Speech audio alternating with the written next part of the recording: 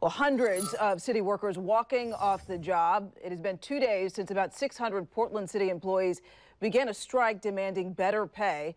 Fox 12's Adrian Thomas takes a look at what the impact has been so far and joins us live from where some of those workers are picketing. Adrian.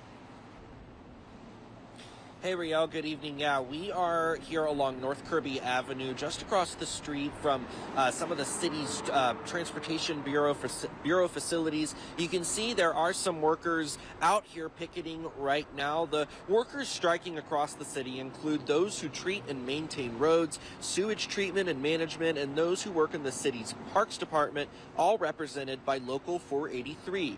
We took a look at some of the areas of the city that could be impacted by the strike, like city parks. And so far, things seem to be holding up. We ventured out to multiple Portland parks today, including Washington Park and Peninsula Park. There wasn't a lot of buildup of trash or anything needing to be repaired. One Portlander sharing some concerns if the parks crews aren't around to keep them nice. It makes me really sad. It's a beautiful park, especially the rose gardens on the other side. Always smells amazing in the summer, and if it got dirty or not as safe and they're not around as much, it wouldn't be as fun to come here. The city says because of the strike, trash collection in the parks could be delayed, as well as general maintenance of any facilities. Mayor Ted Wheeler has the authority to bring in temporary workers to fill in the gaps if needed.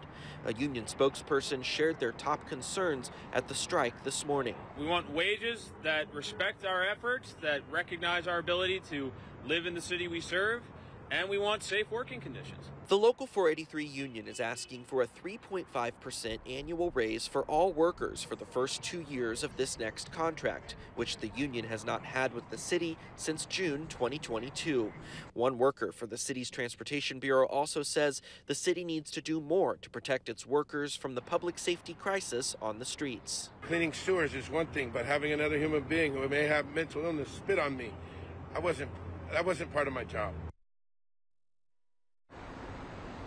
Now, the city has reportedly offered a 1% annual across the board raises. The Local 483 union says there is another mediation session scheduled with the city tomorrow. Live in North Portland, Adrian Thomas, Fox 12 Oregon.